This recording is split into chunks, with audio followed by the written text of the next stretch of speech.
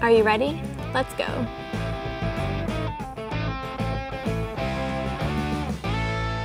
Today's project, we're going to be building a desk organizer. Before we get started, we need to go over our PPE. First off, we need our safety glasses. We need to protect our ears with our earplugs. I've got my steel-toe boots on to protect our feet. I've got my welding helmet here, my welding gloves. I'm wearing my leather welding jacket. And because I've got long hair, I've got my welding beanie to protect my hair. The tools and equipment we'll be using today is a wire-fed welding machine set up with the gas metal arc welding process with 035 wire. I've got my grinder here with a flap wheel.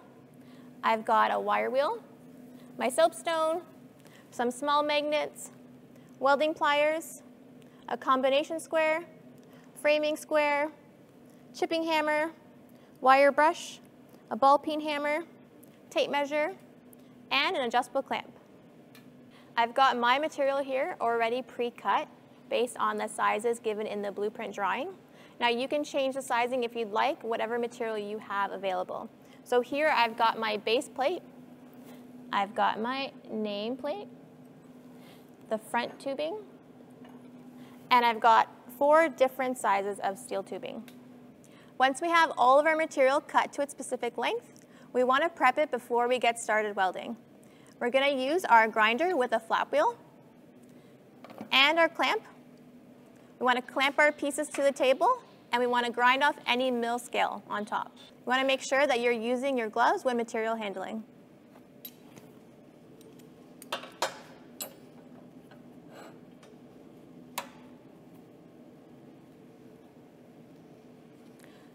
Just a reminder that when you are grinding the mill scale off, you want to make sure that you're light as a feather and you don't want to take off too much material. We just want to take off that top layer of mill scale.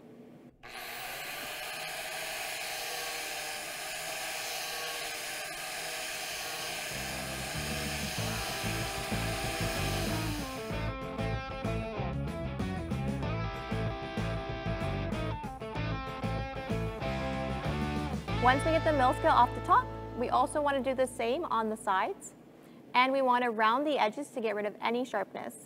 I like to do it in about 3 movements, and I'll show you how. I'm going to start with the top being flat, and then I go on a bit more of an angle, and then I have another angle.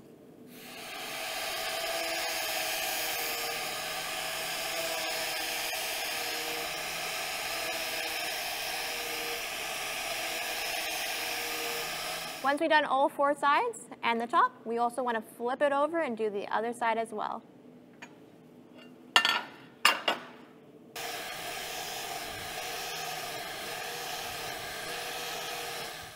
Now that I've got my base plate ready to go and prepped, we also want to do the same to the rest of our material.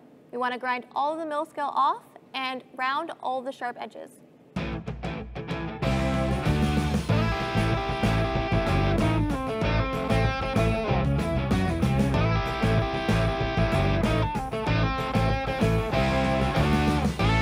Got all of our material prepped and ready to go, we're going to start off with our base plate.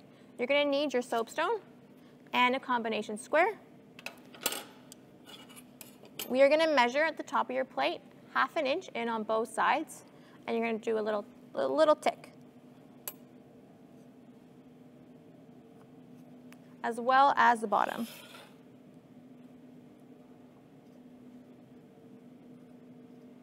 Then you're going to flip your plate over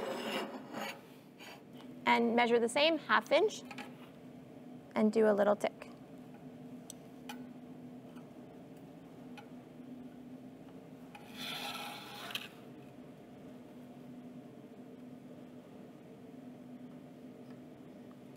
Now where your ticks line up, we're going to draw nice straight lines on all 4 sides.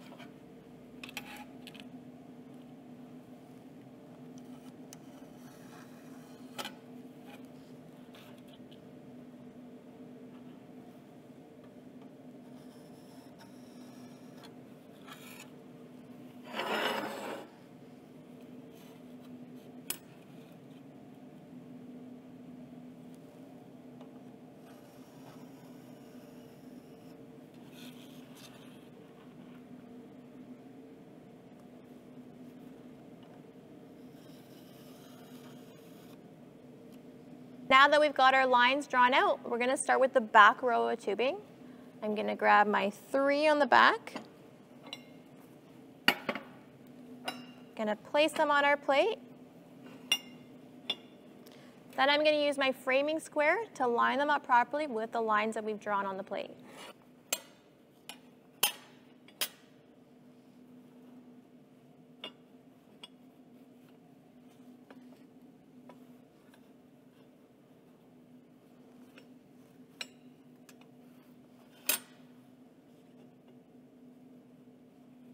Always make sure that you measure twice and weld once. So double check your measurements. Make sure everything's square and in line.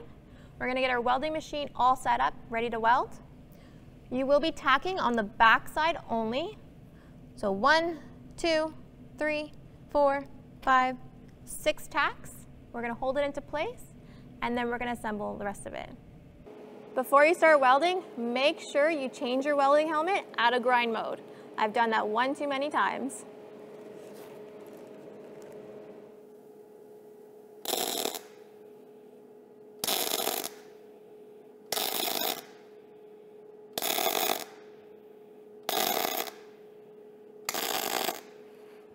Use your wire brush and give those little tacks a clean.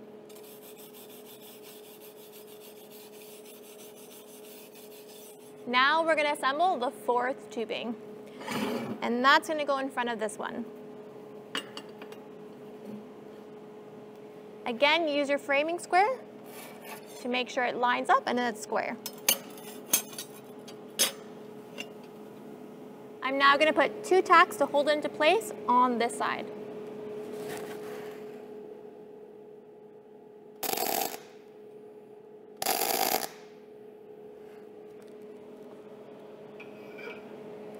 And I'm going to wire brush them clean. Now that we've got the 4 larger tubes tacked onto our base plate, we're going to weld the inside before we assemble the other parts. I'm going to push my weld, do the short side first, and then I'm going to stop there, and then I'm going to come to the far end and I'm going to weld in and stop there.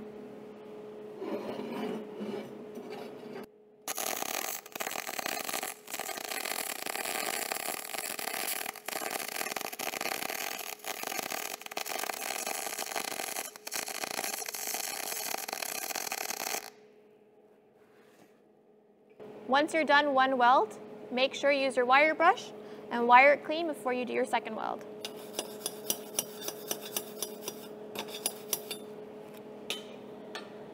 If you happen to get any splatter, make sure you use your chipping hammer.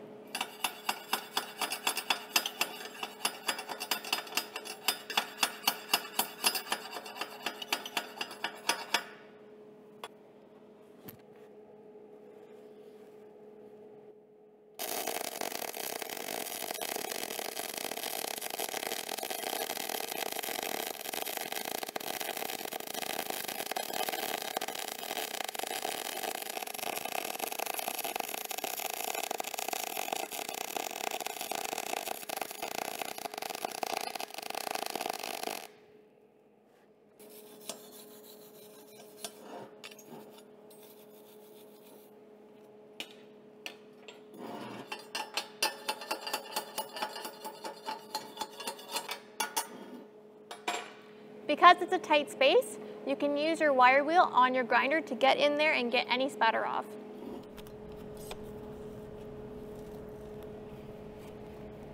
Always make sure when you're handling your wire wheel, you've got your gloves on.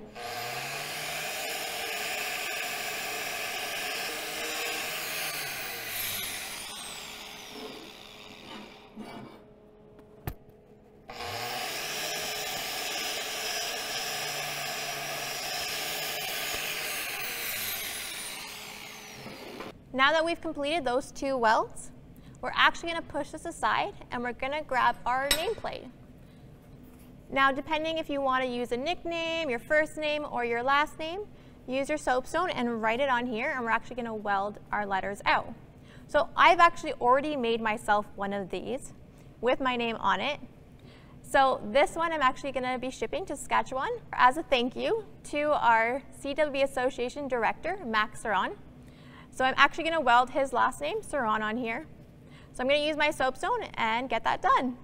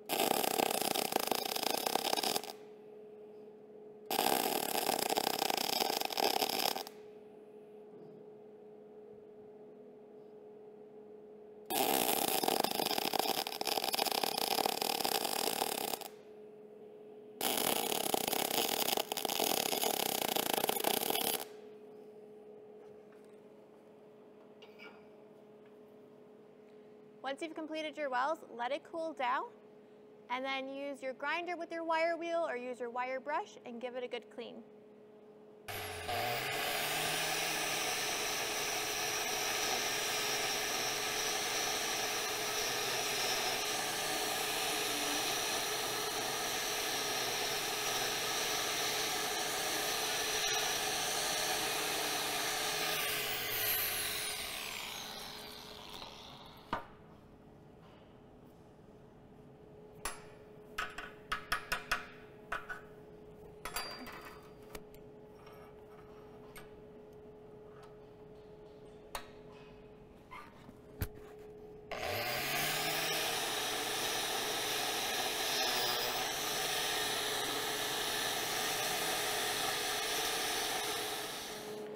Don't be so hard on yourself. This is a fun project.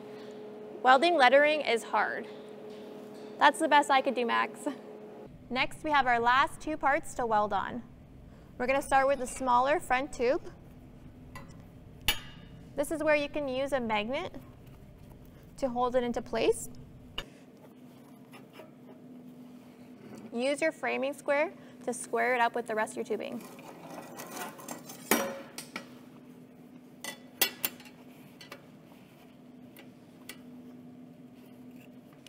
And then we're going to place the nameplate on the other side to line up with that front tube.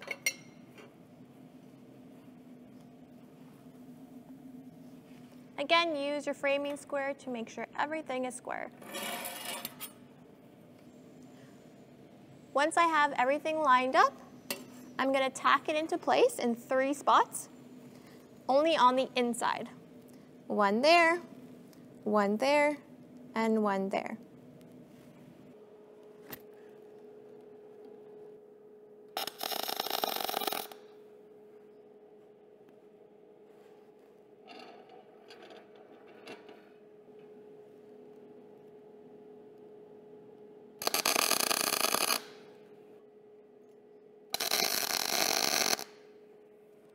You can also place a tack weld to hold this end as well.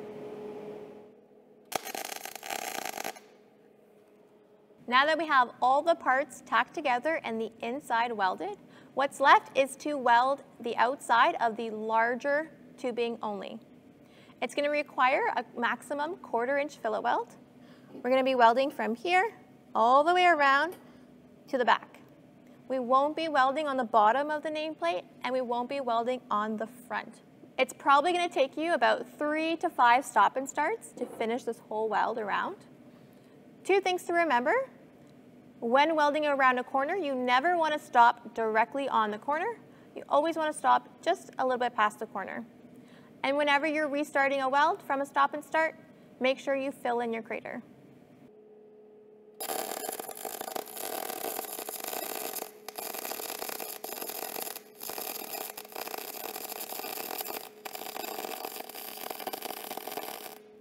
Whenever you stop your weld, make sure you use your wire brush and give it a good clean.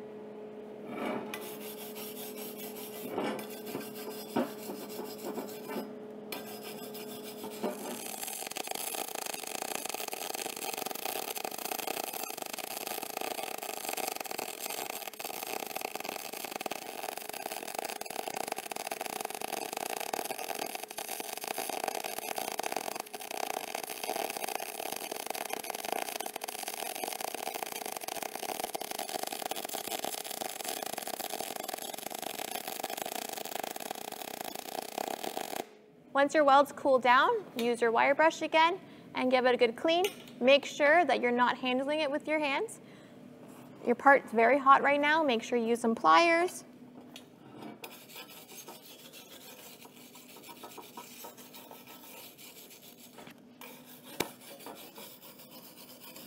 If you've got any spatter on it, use your chipping hammer and then give it one good final clean with your grinder and wire wheel.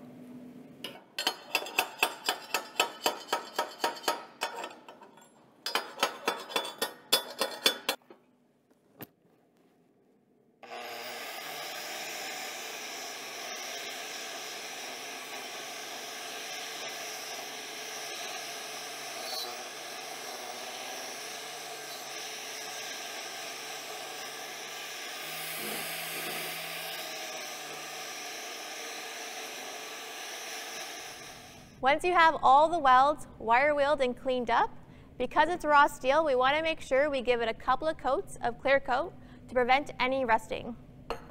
This is perfect for either in the classroom or in your welding booth. I can hold my welding tools right here.